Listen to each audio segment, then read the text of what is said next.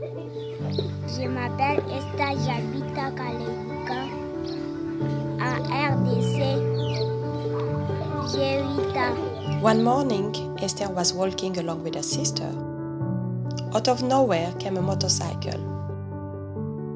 It hit her and the exhaust pipe stuck to her leg and severely burned her. This is Esther. She lives in Kalibuka, in the Democratic Republic of the Congo. She's 8 years old. Her father couldn't afford to take her to the hospital. A teacher from Malaika visited Esther to see why she had missed school.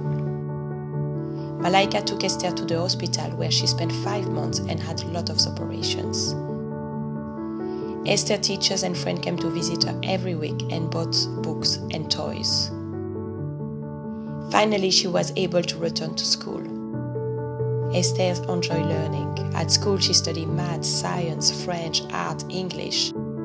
It's hard to imagine what would have happened to Esther without the support of Malaika.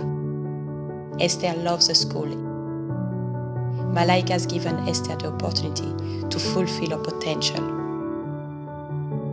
She would like to become a doctor. We set up Malaika to combat the educational crisis in the Congo.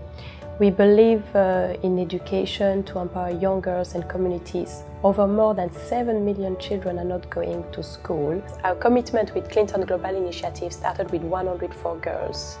Now we have 200 girls. We are offering a holistic curriculum where our students have English classes, theater, art, sport activities. 2 meals a day is a very important component.